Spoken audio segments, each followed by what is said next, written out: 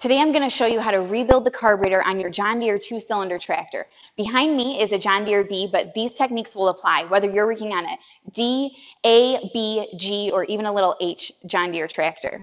Now you need to take the carburetor off of your tractor, so be sure to turn the fuel off first up here at the dash, and then you can remove your fuel line. You want to be careful when you take your fuel line off. This fitting can be a little bit of a problem, so just make sure that you're removing the bolt and that the line stays straight.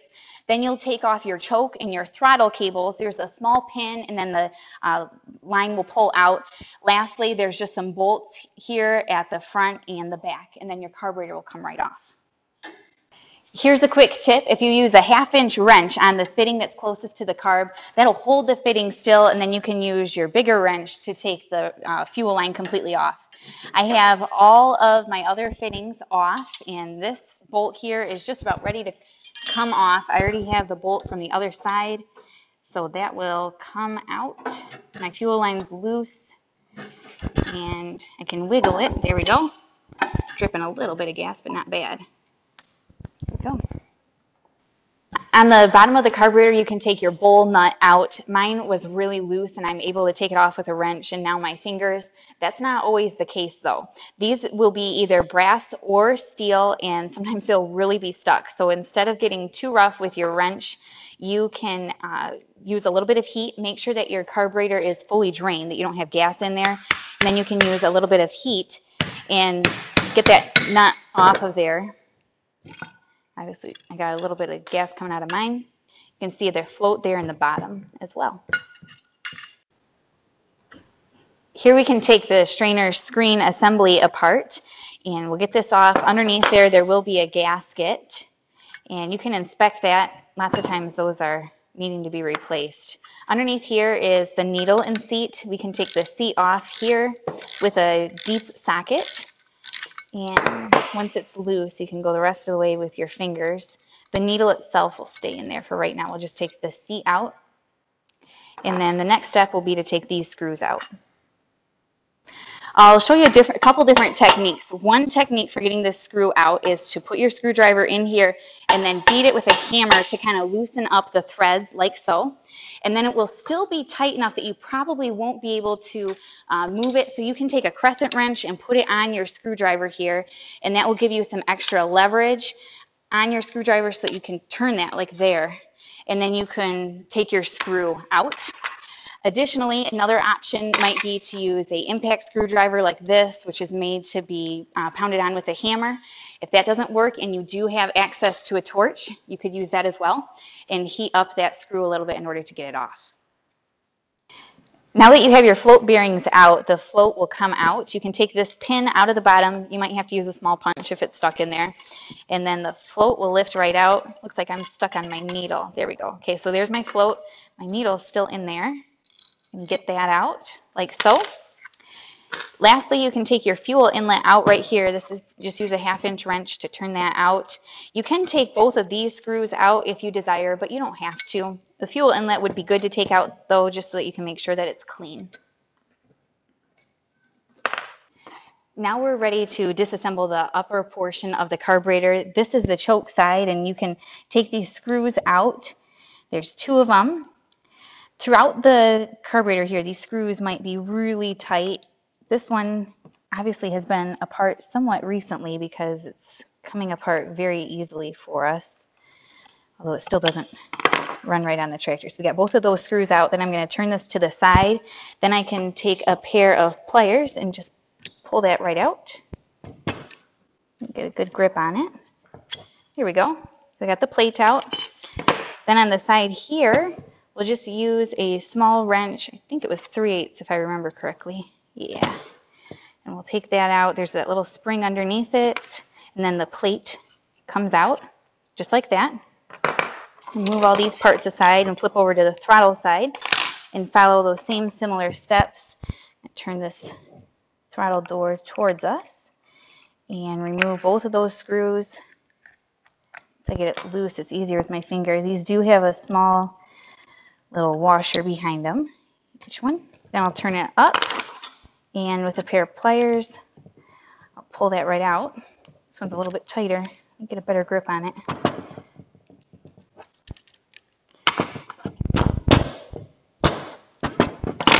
Try to wiggle it here this way. It wants to come out the side.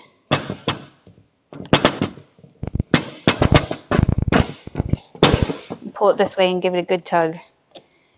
There we go. Okay, got that out. This comes out. Up here, your high and low needles can come right out. You just unscrew. These unscrew pretty easily. Probably the easiest screws on the whole carburetor to move out. Okay, now on a John Deere, it's really important that you use a screwdriver to take these jets out so that you can adequately clean the passageways. I think that a lot of people might be tempted when they're rebuilding a carburetor to just buy a really basic kit, install those parts, and call it good. But if you want your tractor to run right, then this step is really crucial. You have to get it clean and clear those passageways. Sometimes these screws can be really hard to get out. You can use heat if you need to. Another trick would be to use a small pair of locking pliers, and you can lock onto the screw and then move it out if you need to. But you got to stick with it and get these out. It's absolutely critical to the rebuild process. Get that one out. There's one down here that you can take out. There's another one right here. And then lastly, one up here. Don't forget about your economizer valve that's on the side here. This will just screw out, or you can use locking pliers or heat if needed. Properly cleaning your carburetor is absolutely essential to your success. You can use a number 40 drill bit through your top passageway here and drill all the way down. Lots of times you'll have to shove your drill into that passageway. It'll be so incredibly clogged, but you want to clean it out all the way to your idle right here. You can also clean out the bottom, but normally the top one is more plugged than the bottom passageway. Once you do that, you can use the same drill bit right here on your idle, again, to clean through here all the way down. Again, mine was really clean to start with, but yours will not be as clean, and it's absolutely critical for you to get these passageways clean for your rebuild to be successful. Next, we'll clean this idle path, which goes all the way down to the idle needle. It's absolutely essential that you use the right size drill bit. This is a number 53 drill bit, which is a 59,000 size. You have to have the right size drill bit in order to do this, and you absolutely need to clean out this passageway here for your idle. I'm on the throttle side of the carburetor, and there's two orifices here. This orifice you'll clean out from the top on an angle, and then the second orifice you'll clean out from the bottom right here. You can see there's that second hole. This is an all-fuel carburetor. If you have a carburetor that is for gas only, it's a slightly different. You can see that there's 4 smaller orifices, which you'll access 2 from one hole. Then there's a hole beside it, which you'll access the other 2 orifices. This is a number 57 drill bit, which is 43 thousandths, and it's really important that you have the right size drill bit. Normally these will get plugged up due to rust, not to a gas problem or anything like that. So just soaking the carburetor won't work. You need to be sure to drill them out.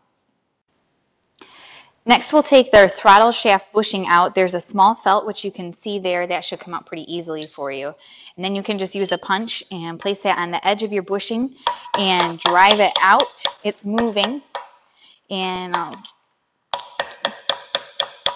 it's going. Got to be getting close. Look. Yeah, it's real close. There. It's out. And I'll show you what the new one looks like here. You can just drive that in and then put the felt on after it. To disassemble the throttle shaft, you'll need to take this screw out on the side. It's threaded first, and then the pin runs through the shaft. So you take those threads out, and then it will pull out. I have my vise here ready so that I can just drop this down into the vise. And the vise isn't clamping on it, it's just resting on it to hold it there. Then you can use a small punch like this one to punch that shaft through, like so. That came out really easily.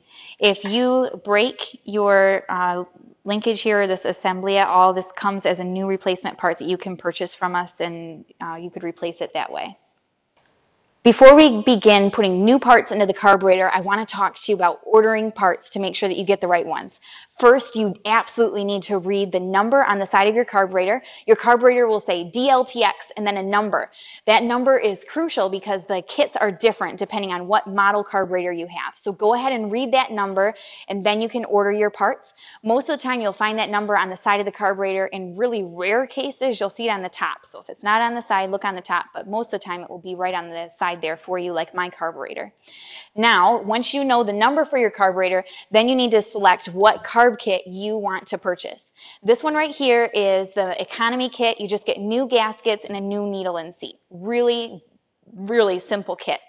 Your next jump up is this basic kit. Again, it has the gaskets and the needle and seat that you saw in the economy kit, but this time it has new bushings here, which are important to replace. Those do wear out, as well as your new throttle shaft and new screws and washers. If you want to get really involved in your process, then you'd purchase this comprehensive kit, which has all the parts you saw in the previous kits, as well as a ton more. We have a new spring here. We got the new bushings. These are 2 new bearings for your float pin. Then we have the new drain plug. We've got the bowl nut here. This is your economizer screw, new idle and main needles. These are new screws for all of your passageways, which we'll take apart and clean. This screw goes in your throttle assembly or your throttle linkage here. A new screen. These get really gummed up and it's really important to replace those.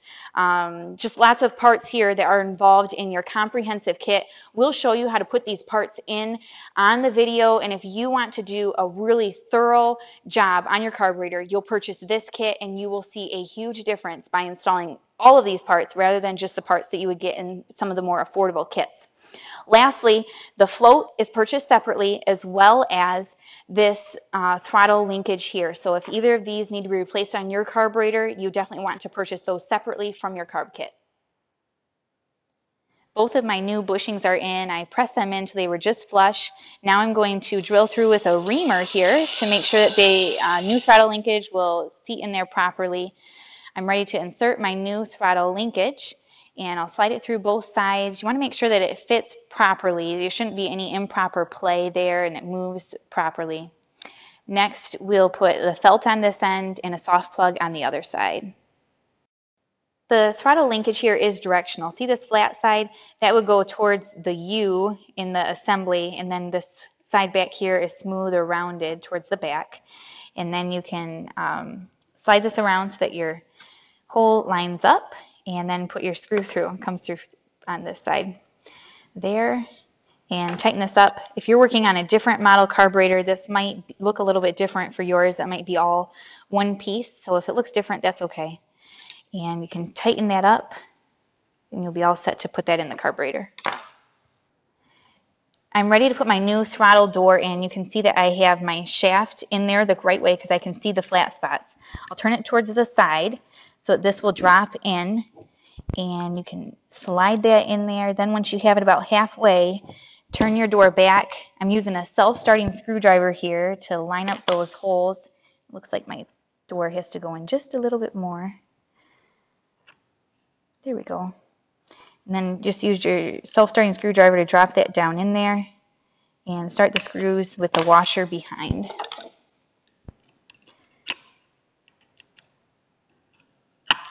Your new choke shaft will come as a complete assembly like this in your kit, which you can just slide right in this direction, and then you can put your new choke door in. It'll slide in the same way that your throttle did. And this, tighten up with 2 screws there. And then on this side, you do have this kind of concave washer, which you can see kind of conforms here. And we got a spring with a washer on the other end, and you can tighten that down with a 3/8 inch wrench. Now we're ready to put our plugs back into the carburetor. Before doing so, make sure that your carburetor is really clean. I like to use carb cleaner that has a nozzle on the end so you can really spray it into your passages and let it dry. You can do that twice. Cleanliness is the key to success here in your carburetor rebuild, so don't go too quickly at cleaning. Make sure that you're very thoroughly cleaning your carburetor. You can put your economizer back in, and then we have all these little plugs to go in around the carburetor. So just go around the carburetor and put all your plugs in. You can tell, what size the hole is to what size the plug is, and screw them in.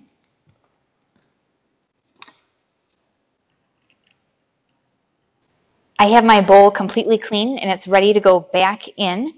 I have a brand new float. A float does not come in your carburetor kit. It's purchased separately. I definitely would recommend putting a new float in. If you go to all this work, go ahead and put a new float in. Modern day gas, it's really hard on these floats.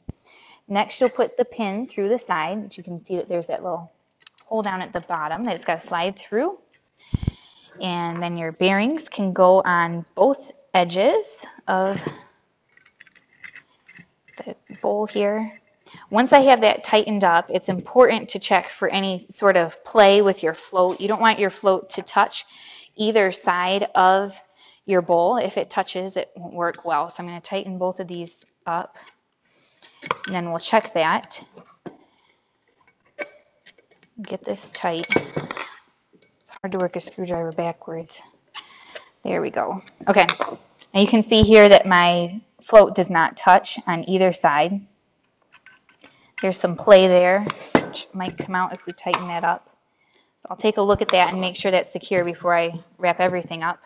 Next, we'll put our needle in, which drops down like this. It does have to drop through that groove. In fact, I have the old float here. Let me show you how that looks. Your needle has to go in the float like that, inside the hole. And you can't put your needle in until you get that in there. My fingers are going to cover that. I got it there. And then lastly, we have your seat, which has the little gasket on the end, which you can tighten up. It's important to make sure that your float is set properly. You want to measure your float at the farthest away from the needle and seat. So down at this end, you'll use a ruler and measure. My model should be 1/2 inch. It might be different on your carburetor if you're not working on a 34. So consult the manual or the instruction sheet to make sure that you're at 1/2 inch or 3/8. So you can measure that. Mine's exact where it needs to be. If yours is not, you can use your thumb or your finger to gently pull it up a little bit. Or if it needs to go farther down, you can use a screwdriver inside here and push right here and push down on it. But make sure that your adjustment is made before you proceed. It's absolutely critical. If not, your tractor will leak gas. So make sure you're at the 1/2 inch. This step's really important. Don't skip it. There's a bolt with a washer that has to go on before you put the bowl onto the carburetor. And don't forget that because you'll be sad. Here you can put your gasket on and then your bowl. Next, you'll use this spring. Notice that's directional and the wider part comes up towards the top. Again, there's a gasket here and then your nut can go on the end to secure that and tighten that up. Once that's tight, you can put your drain plug in. I have a new gasket to put on here. Make sure that it's lined up, and then you can put this new screen on. Lots of times these screens get really nasty, so it's a good idea to replace those, and it does come in your complete carburetor kit when you purchase it. You can screw that all the way down. This is 9/16 size on the top of here on my carburetor. We'll tighten that up, and then we'll be ready to put our idle and main needles in. Notice that I have both of the needles here, one slightly shorter than the other. This shorter one goes in your idle, and if you forget what side that is, it does say it on the side of the carburetor. So this is the idle. I'm going to screw it all the way down to the bottom, and then I'll come back out 1.5 turns. That's just a really good place to start. So that's all the way down. This will be 1 turn, and that'll be 1/2. And I'll do the same adjustment for the main needle here. The threads on these are pretty long. You got a lot of ways. So that's all the way down. That's 1 turn back out, and this will be 1/2 turn back out. We have new gaskets for both sides of the carburetor. Make sure that you've adequately cleaned up the remains of the old gasket, both on the carburetor and on the tractor. Then you can put your new gaskets on and put your carburetor back on the tractor. My carburetor is on the tractor. You can see that my cotter keys are out of the way and don't interfere with the choke or the throttle.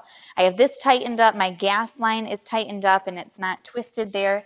Just want to make sure that the throttle works, which you can see moves back and forth. And then let's make sure our choke works right here. That does. So now we're ready to start the tractor. I'm going to make sure it revs up nicely. It does. Good.